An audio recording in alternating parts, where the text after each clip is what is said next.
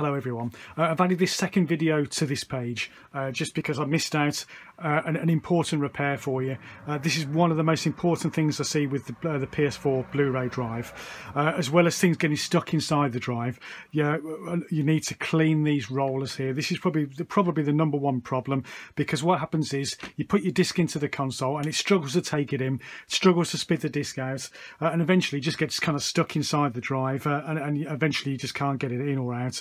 So and this is how to fix that issue. It always fixes this problem, and the reason you get this problem is because these two rollers here get absolutely caked in crap. You need to take them out. You need to clean them with your cold clean spray and some kitchen towel. So what you do is get a screwdriver and you want to remove these two rollers here, and we've got to take this white rolling pin out as well. So the best way to do it is just by pulling this out. It snaps out of place, and there's your roller. Just put the white pin aside for now and leave that one in there for a second.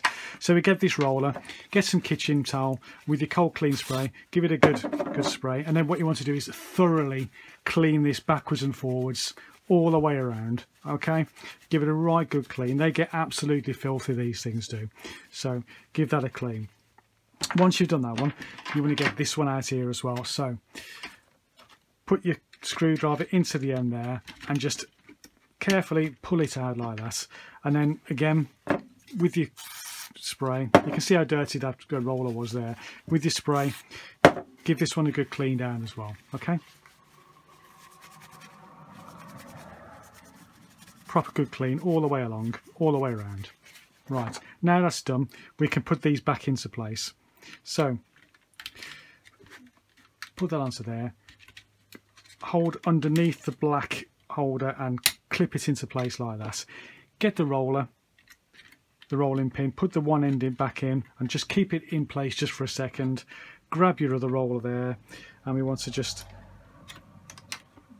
put that end into place over there.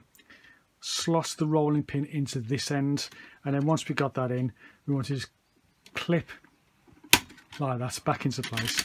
And then you can see those rollers are back in, and these two rollers here are nice and clean. Once you put the cover back on and put the screws back in, put it back into the console, and I guarantee that your disc will now go back in and out properly into the console.